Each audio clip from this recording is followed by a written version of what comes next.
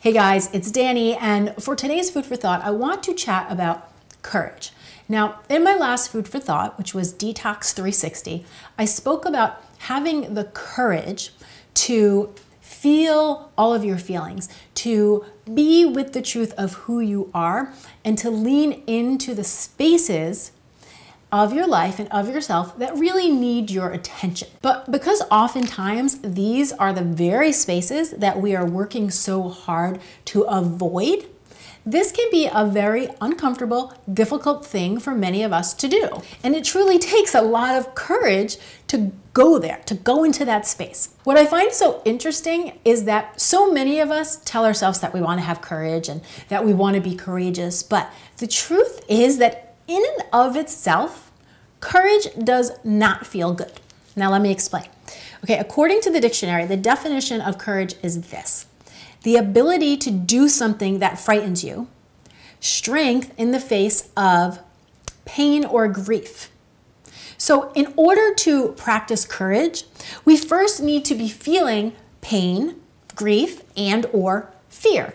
And then not only do we need to be experiencing them, we then need to choose to lean into them, to embrace them, to feel the discomfort of them completely and fully with no judgment, right? So basically what courage is and what actually has to happen is there are uncomfortable emotions arising, and instead of going into that fight or flight, I'm going to push them away, courage is I'm going to invite them in. I'm going to make space for them at the table. I'm going to lean in. I'm going to listen. I'm going to see what it's all about. And that is not necessarily an easy thing to do, especially if you're not in the practice of being courageous. Now, Brene Brown, who I quote quite often, she's the author of Daring Greatly, and she has like a few other amazing books.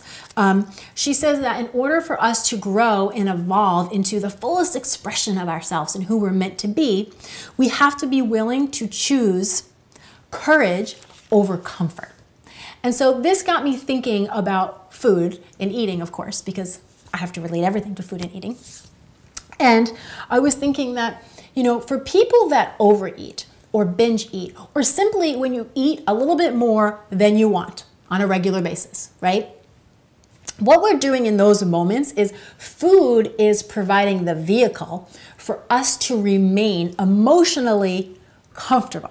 Now, the irony is that usually we end up being physically extremely uncomfortable. But in the moment, food tends to comfort us, and it gives us the ability to not feel or to avoid some of the uncomfortable emotions that might be riding in our lives, right? And remember, guys, all a feeling is a vibration in your body. And food just happens to do a wonderful job, especially when you overeat it, at weighing the body down, therefore slowing that vibration down so you don't feel it as much, right? You don't experience it as much. And so truly the work to be done is to practice, to bring that courage in, to invite courage in, and practice being with the uncomfortable emotions. And remember, all of our emotions, again, are little messengers. And when you can be with them and look at them and understand them, they will be holding a wealth of information for you. Because when we can courageously stand in the truth of who we are,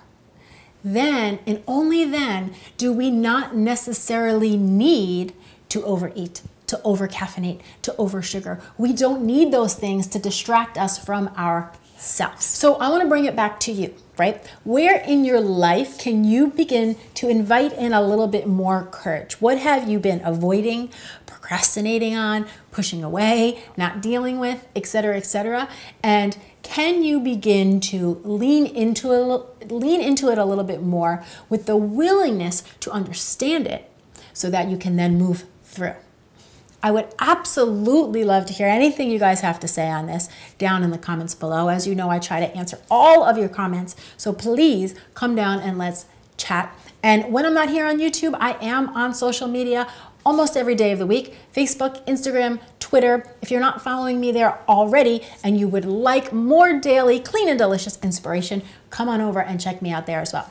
Thanks guys so much for watching. I am Dani Spies. See you back here soon with some more food for thought.